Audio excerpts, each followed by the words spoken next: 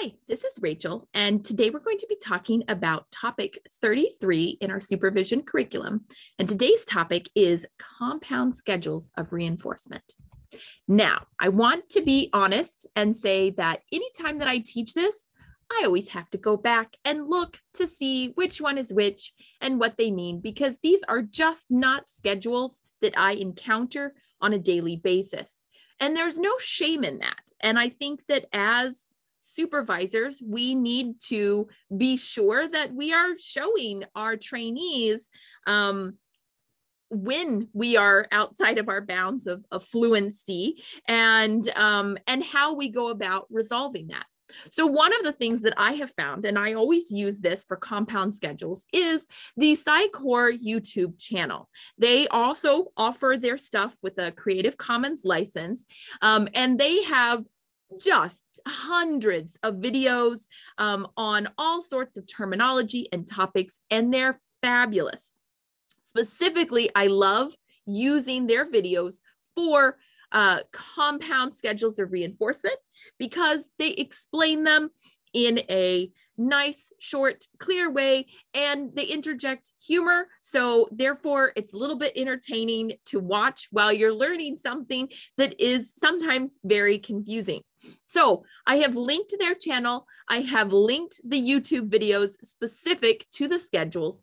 And what we do is I just play these videos in the group supervision session and we discuss them. So we watch the 2, 3, 4 minute video where the people on PsyCore describe it, and then we talk about examples and we see if anybody's got any questions, and that's it. That is our discussion, is watching these videos and kind of processing them together and coming up with examples together.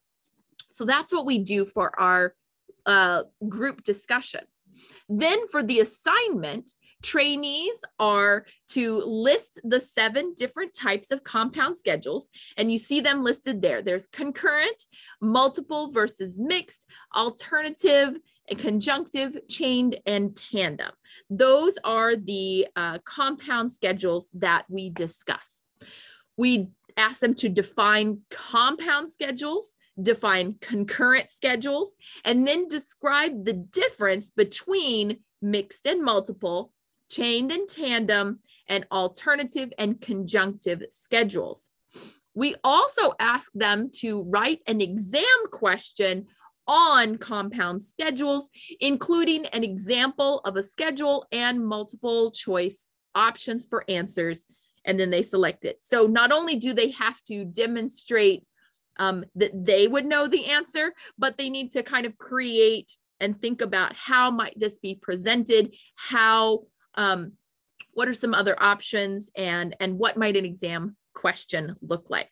So this one is always really fun. Again, a shout out to PsyCore. They have a lot of great videos, and you should definitely check out their YouTube channel.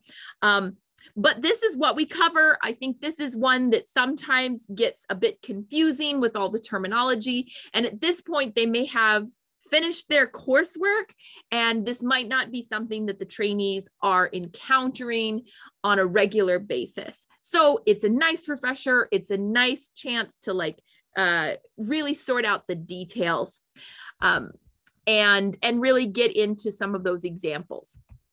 So if you have any questions or comments, please feel free to leave those below. And if you enjoyed this content, please subscribe. Thank you.